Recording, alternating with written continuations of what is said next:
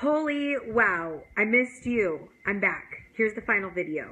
So this is all about eating this, not that, and learning about the foods that can be causing you to gain or retain belly fat.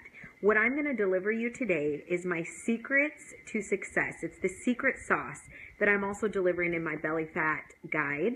That's going to help you turn on that fat burning system, learn how to get in tune with your body, your metabolism, what foods to eat, the right foods for your body type, and the foods that are going to actually make it easy to lose weight. Yes, I'm talking about eating for weight loss. I'm not talking about eating less or working out more. Heck no. I'm not talking about calories in versus calories out, because if you've seen my last videos all week long, you'll know that I am not about the calories in versus calories out. So today you will not hear me say one thing from any of my recipes about how many calories there are or how many you should be eating. So I want to make sure that if you are with me, you give me some love, hearts, comments. Let me know if you have questions about the foods that we're going to be talking about. So there's going to be 3 parts to this segment. The first part, I'm going to break down the 5 categories of food that your body absolutely needs right now, is essential to your fat burning process and to revving up your metabolism. So if you're not eating these 5 foods, you are missing out. I'm also going to be revealing to you which foods can be wreaking havoc on your system and your metabolism, causing inflammation, causing weight gain, and causing you to actually hold on to excess weight. So there's actually foods that you can be eating right now that seem healthy, but are actually doing your body a complete disservice. Just like if you're not eating enough, you could be actually killing and slowing down your metabolism long term. You might not notice it short term. The calories in versus calories out concept can work short term, but then you end up gaining the weight back. Why? Because your metabolism is a very smart machine inside of your body. And if you're not properly fueling it, it's going to slow down and go into starvation mode and be there long term. It won't rev up unless you do what I'm about to tell you. And the third part to this segment is things to reduce. And you might kill me for a couple things that I might talk about, but I really want to bring light to how it can be actually stimulating your nervous system and causing your body to go into stress mode, which not only wreaks havoc on your hormones and your metabolism, but can actually be causing that excess belly fat. So no matter how clean you eat or how much you work out, I promise you, you're still going to have it there unless you do these things. So we're going to talk about some recipes, but I need you to do me a huge favor. I hope you're jumping on. Maybe you're listening to this recording because I had to do a part 2 segment because the internet completely shut out, but I promise you these secrets are going to be something that are so essential to your success. So here's what I want you to do.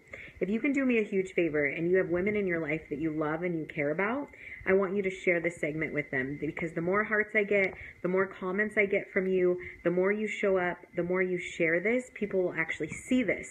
If you don't show me some love and tell me that you're here and ask me any questions or comment that you're here, then nobody will see this, and I'll be sad because I want to share this message and it's extremely powerful.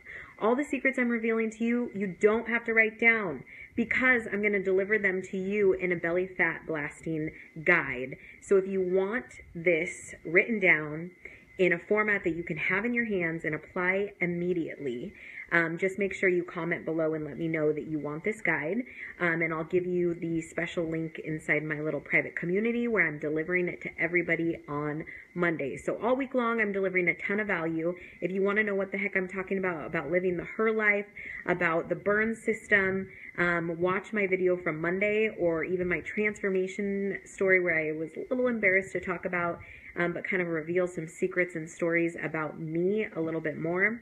And let's talk food. Are you ready to dig in? Who's with me? Tell me you're with me. Show me you can hear me. Tell me that my internet is now working and everybody is going to start popping back on. you do matter to me. So if you are listening to the recording or you're seeing this later in a video format or on social media, make sure that you're commenting to ask me the questions, because I am going to dig back through, and I will make sure that every single person that wants this free guide and wants everything in hard copy gets it. So here we go. It's Recipe Wednesday. It's my favorite time of week, and we are talking food. Normally every Wednesday, I deliver you my favorite flat belly recipes, family style. I am no chef. I am what you call a short order cook. So what you are going to hear today are super simple recipes that you could do at home.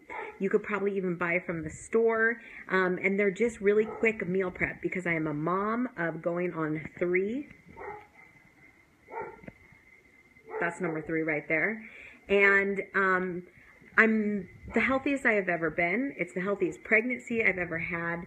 A quick story about me is I struggled and battled with infertility, insulin resistance, figured out later it was PCOS, but basically struggled with weight and finding my healthy balance my entire life. That led to yo-yo dieting, unhealthy eating, really feeling kind of alone and having like a dark passenger with feeling unbalanced with my health, my fitness, and my weight.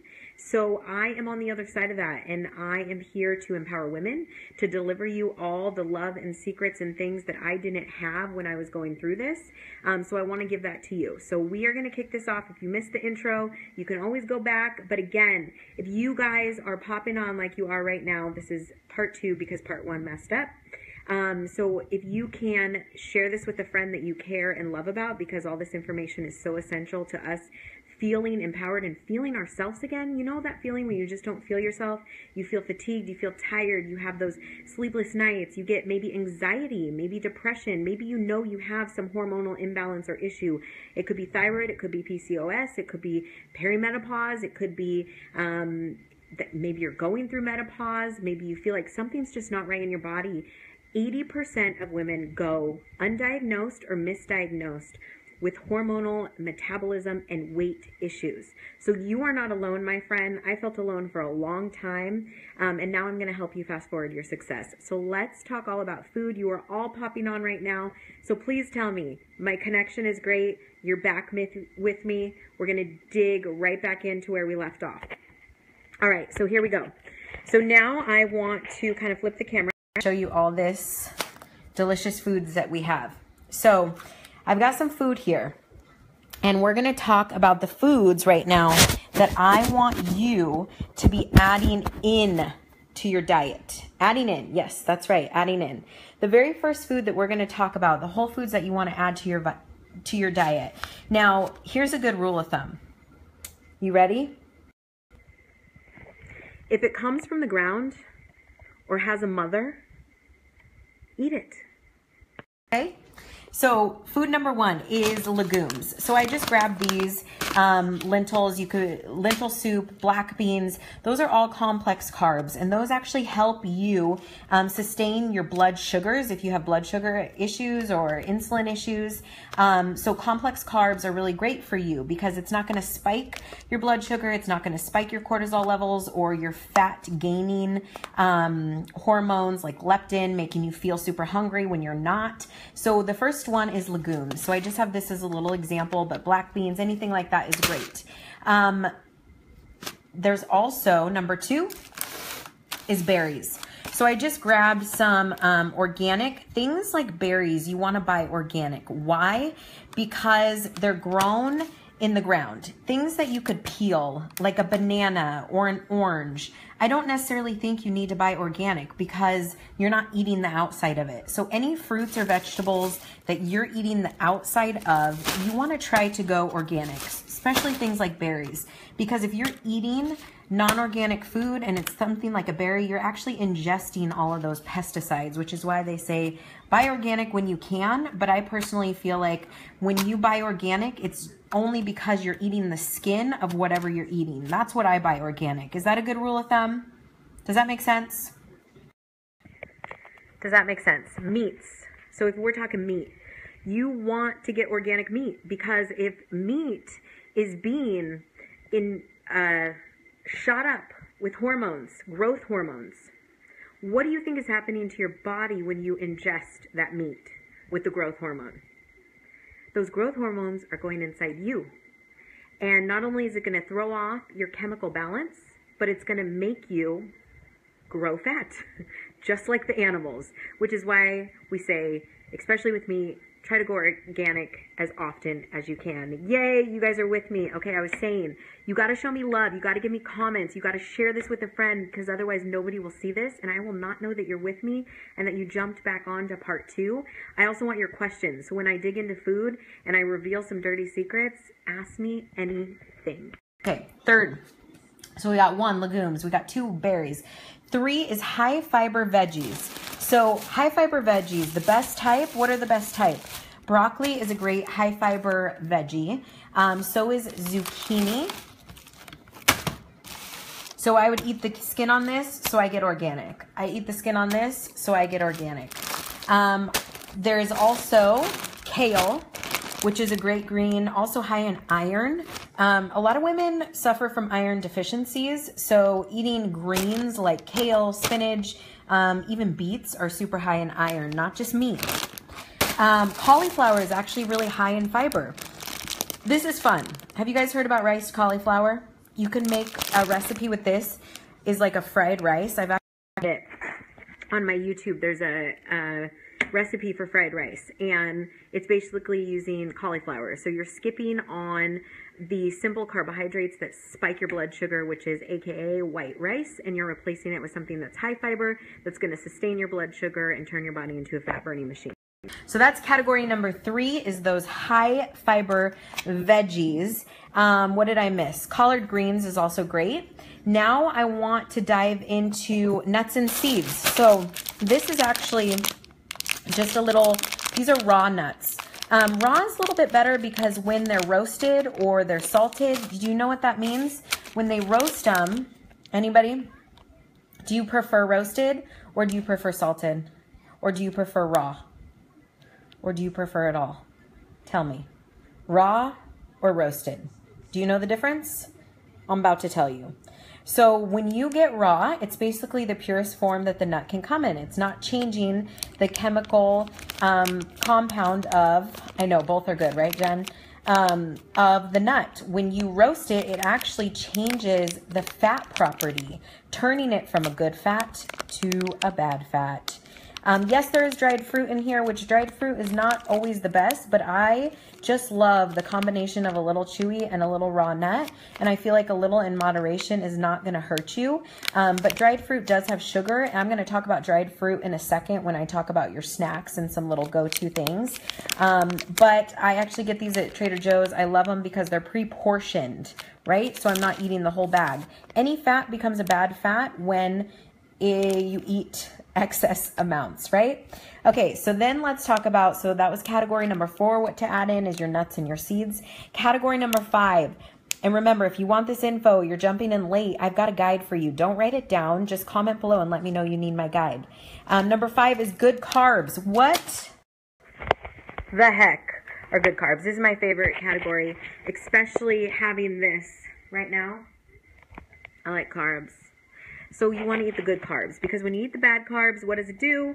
It's spiking your blood sugar, your insulin. It's making you gain and retain more fat, especially for me. Some people can handle carbs. My body does not do well with simple carbs. It's like you go off track, my body will go a little bit crazy. Everybody's body is different, but for me, it's not great. So here's what I do to still get my carbs, but to pick the right carbs. So the first one is quinoa. I love me a quinoa salad. So veggies, corn, black beans. Did you know that quinoa is actually the only complete protein source with 9 essential amino acids? So it's just like having meat. So if you're vegetarian or you're trying to kind of cut down on the amount of meat that you're eating, quinoa is actually a perfect protein replacement. But remember, it's a complex carb too. So it's treated as a carbohydrate, but it's also giving you a great source of protein. So quinoa typically comes like this.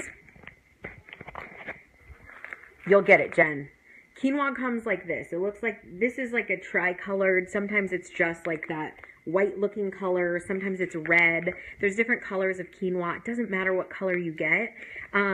It cooks like rice. This is an organic quinoa. You want to make sure you rinse it. I treat it just like rice. It's 1 part quinoa, 2 parts liquid. If you cook it in like vegetable broth or chicken broth, it's going to soak up the flavors of that broth.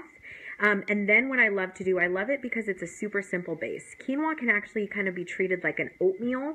So if you add almond milk after you cook it, you add almond milk in the morning to it, it tastes just like, and maybe like some fresh berries on top. That's a really great high protein breakfast meal that's going to satisfy you for a really long time. Every meal that you eat should be satisfying you for about 3 to 4 hours. If it's not, it's probably because you need to check your balance of protein, fats, and carbohydrates. If you're getting super hungry, those Fruit Loops behind me, I guarantee that is not only going to hear me. Connection is back. Are we good? Are we good? Are you guys still with me? Show me you're with me. You got to give me a little heart. You got to give me a little love. That right there, though, will make you super hungry within probably an hour. Because, oh, thank you. Good, you're here. Because it's going to spike the blood sugar, spike your leptin, hunger hormone, which makes you feel like, oh my God, I'm hungry, I didn't eat. Even though you might have probably more calories eating that than you would eating like an oatmeal or a quinoa style oatmeal breakfast or eggs or one of those options. So we talked good carbohydrates. The other carbohydrate I want to talk about is sweet potato is a great carbohydrate. So inside here, I added kind of some zucchini, which is one of your high fiber veggies, a little bit of sweet potato. Sometimes I'll do more like a Mexican style where I'll do black beans, corn, tomatoes, and then I'll make my own vinaigrette with a little fresh lime, a little bit of olive oil, so you get that citrus that actually helps rev up your metabolism too.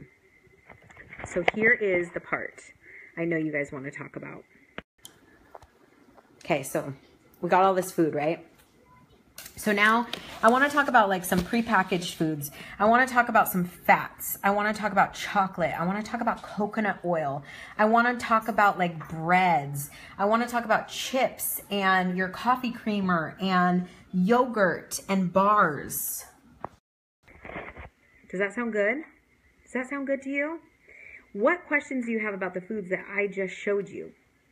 Anything so far? I'm going to dive into these comments. So what I want you to do is think about some, you're going to think about some foods that maybe can be wreaking havoc. That's what I'm going to jump into. Then I'll go back to my secrets about fats. So inflammatory foods that you should remove, I'm about to show you. Why? Have you heard of leaky gut? It's a crazy trend that's happening to just about everybody. You know that bloating that you feel? You know how you feel like you have that extra layer of fat that you just can't get off of your body? That can be caused from leaky guts, that's caused from inflammatory foods, and that is caused from foods that are literally going inside your body, killing your digestive enzymes, messing with your metabolism, and making you hold on to belly fat. But don't be sad because there's ways to fix it. So what happens when you're having inflammatory foods is you're not able to properly digest the nutrients, right? It messes with your hormone balance, and it also messes with your ability to actually burn fat. So your body is focusing on getting rid of these toxins versus burning fat. So I'm going to tell you about some of these foods, and it's also in your guide. So one of them right here is hydrogenated fats, high fructose corn syrup, artificial sweeteners, and gluten and dairy. I know, right? All right, so here's one. Let's just dig into gluten. So bread. So you might be like, I love bread. So do I. But you can get either a gluten-free bread or high-fiber breads. When you look at these ingredients, when you see enriched and you see stuff that you can't pronounce, it's probably not great for you. So things like these packaged breads are not the best. Now, hydrogenated fats. I don't even know where the ingredients are on this. This basically is a hydrogenated fat. Your body does not know what the heck it is. So is this hydrogenated fat, fake sugars that are going to, again, inhibit your ability to burn that belly fat. Chips replacement, I love these root veggies. I can actually read the ingredients.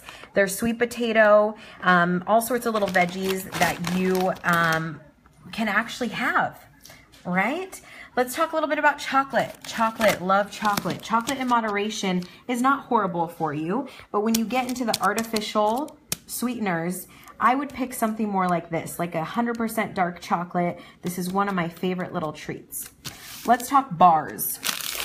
If you cannot read the ingredients, don't buy it. This is actually a good bar that I'll buy as like a little meal replacement or substitute. If I'm having eggs in the morning, tomatoes, salsa is a great way to add as a topping if you want to talk toppings. If you want to talk a little snack, what the heck is it? I said no dairy, right? So 0% Greek yogurt is not horrible, but it's when you start adding all those fake sugars in that it becomes not so awesome for you. A meal that I love when I'm craving carbs is to throw together a gluten-free waffle, which is obviously not like 100% organic or awesome for you, but if I'm craving bread, I'll go for a gluten-free. I'll go for a little almond butter, which is a good fat, and then I'll throw on some berries on top so it gives it a little bit of crunch. So let's talk fats. So we're gonna talk fats really quick. All right, I'm doing a live video. Jill, live video right now. All right, sorry about that. We got grandma coming in, so it's an awesome time. So we are gonna do talking a little bit about fats. So I have a little secret tip for you. So we have coconut oil. So if you've heard the buzz about coconut oil provides the necessary building blocks for hormone production. So this is actually great for your hormones, and it also assists with weight loss. It reduces inflammation, and it has micro antibacterial properties and more that are going to help your body. Another good option if you're a milk lover is like almond milk. I would stay away if possible from soy milk because soy milk is highly processed. So fermented soy is actually good if you've ever had fermented soy, but when you get into like the process of like soy milk, that really can mess with your hormone production. So we kind of try to do that. I used to love soy milk because it was a big buzz, but then I switched it over to almond milk. Now they have cashew milk, which is really great, lower in calories. But again, remember, we don't count calories. What else do I love for fat? Avocado.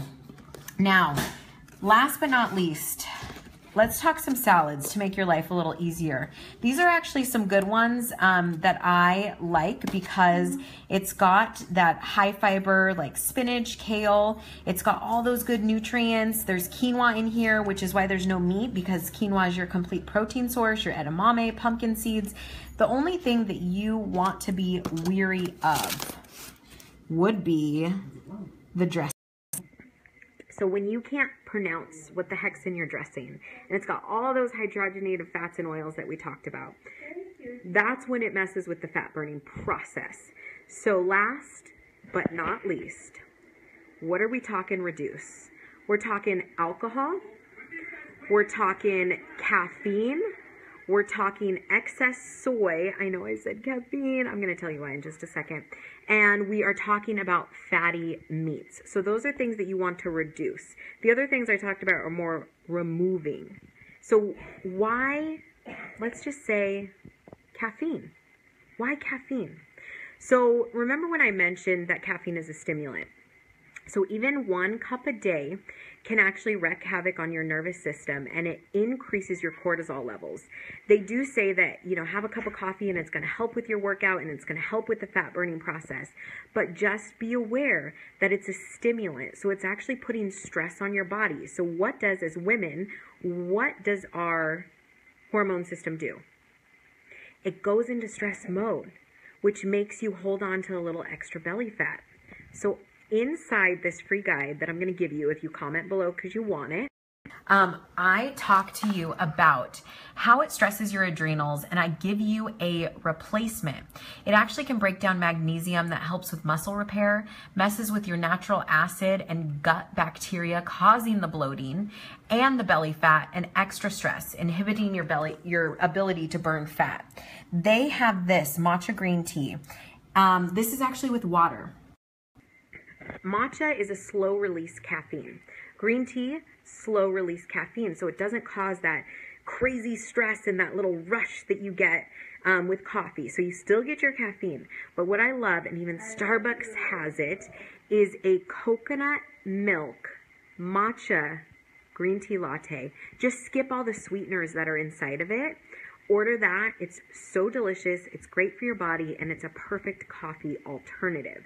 So if you feel like, you know what, I drink like 3 cups a day, and then in the afternoon I need another cup, just try to replace one. I'm not saying like just cut it out completely, but just like you're limiting your alcohol intake, you are going to try to limit the amount of things that are causing stress on your hormone production system, because it's stressing your adrenals and it's doing things on the inside of your body that are so hard to reverse. But I'm going to make that super simple for you. So make sure that you ask me any questions that I missed below about the 5 foods that you must add to your diet to start burning more fat.